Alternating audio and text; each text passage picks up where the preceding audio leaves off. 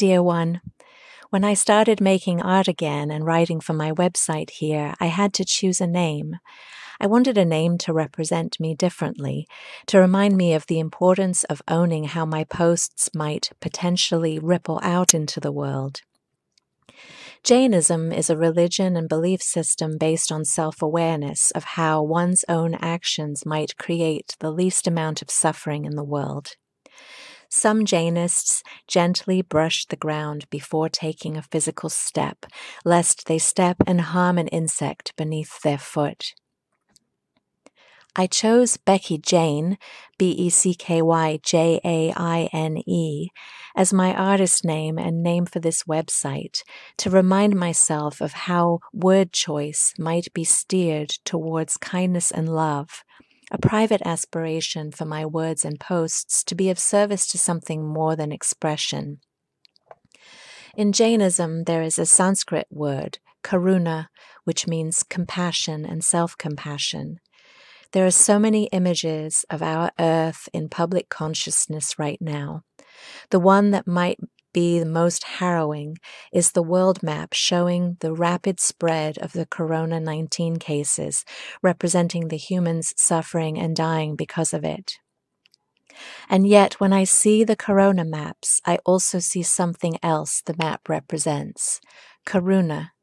I see all the hearts and hands taking unprecedented, massive actions towards love and compassion. As I see the image of the map on the internet and on television, I am reminded to honor the sadness and loss of human suffering and human lives. But I also hold gratitude and love for the people who are doing things to reduce unnecessary suffering, for compassion.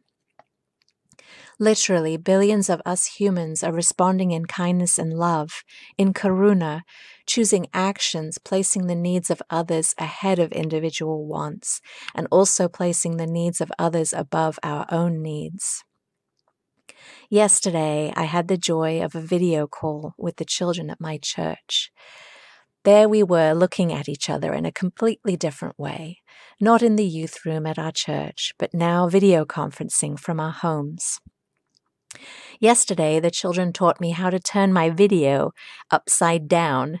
So there we were, not only meeting each other in an unusual new way, but also actually looking at each other upside down, a safe physical distance from each other, together looking upside down at the world in a different way. The children got me thinking about the power of images, specifically how the COVID map might be made into a work of art to perhaps convey a deeper message of human connection and hope. So here I am, offering an image I played with, hoping these ideas might be a blessing and perhaps to create a positive ripple in our hurting world. I took a digital image of the karuna map and I put hearts all over the maps, all over the world, literally, of representing all of the places where the coronavirus is, to also represent what I'm calling the karuna map, the spread of self-compassion and compassion on the map. I audio describe for anybody who may not be able to see these images. In love and karuna, I believe in you. I believe in us.